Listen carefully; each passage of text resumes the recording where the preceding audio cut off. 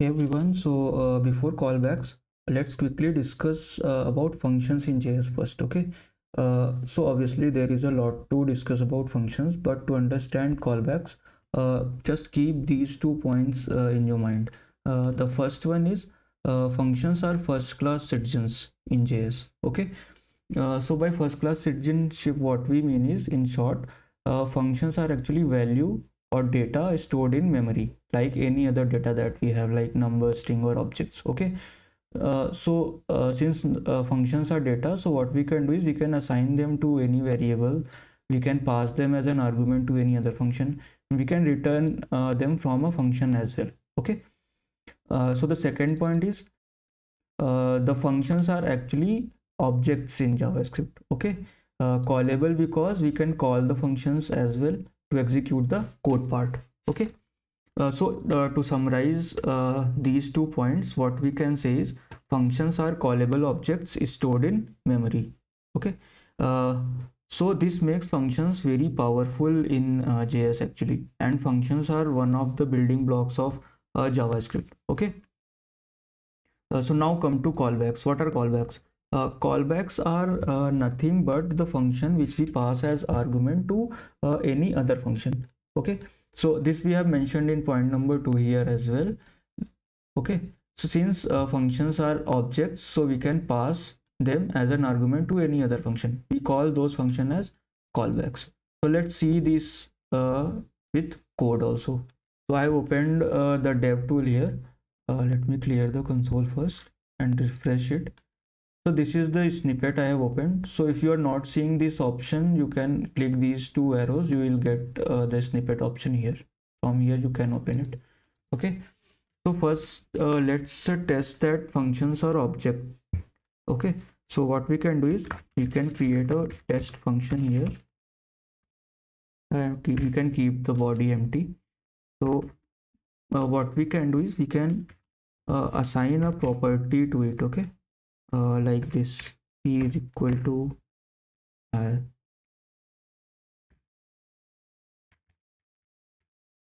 console.log, and we can access the property also. So if we run this now, we will get hi here. So this is similar to the objects we have. Okay.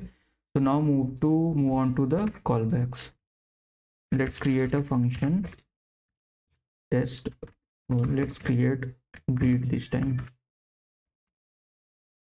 and it accepts a callback function as a parameter. Okay. So first let's create our callback, then we will write the body part of greet. Okay. So function callback, just simply return a string from this. I am callback. Okay. So now what we can do is we can call the greet function with callback as an argument. So what will happen? So now here what we can do is we are receiving callback function cb as a callback function as a parameter.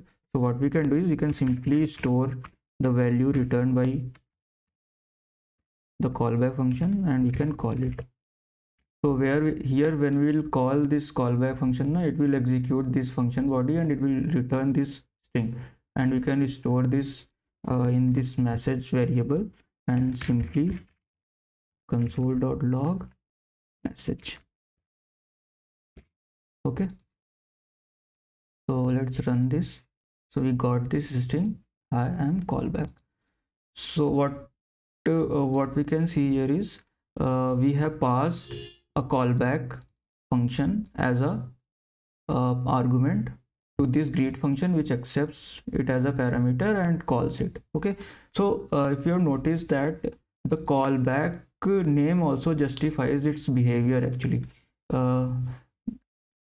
because the callback that we create now, we don't call it instantaneously, we pass it to any other function and that other function calls it back. So for example, here we have defined the callback function and we have passed this callback function to greet. Okay, and greet has called it like in its body, so greet has called it back. Okay, so hope this is making some sense. One thing more, it's not always necessary that you have to create this function separately and pass this as a callback. You can directly pass function here. We call this as anonymous function. Okay, so we can comment this out and it will behaves in similar manner. Okay, if we run this, what will happen is I am callback. Okay, we got this.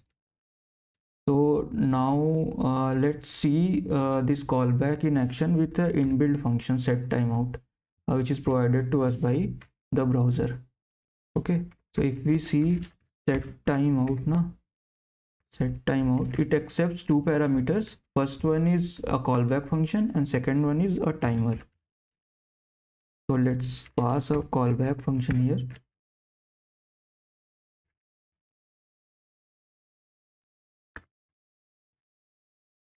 Console.log hi, just simply log hi, and second parameter just pass 2 seconds here. Okay, so what set timeout will do is it will accept the first parameter, our callback, and a timer, and it will call our callback that we have passed after 2 seconds. Okay, so if we run this, what will happen? After 2 seconds hi gets logged. So ignore this 2 number, actually it's returned by this set timeout, so it changes every time we run our code set timeout. So if we run again, so 3 gets logged in, but this body gets executed after 2 seconds. Okay, lastly, like I have mentioned argument and parameter multiple times. So what is the difference between them? So let's take an example to understand that. Let's create a function test. It accepts a parameter name.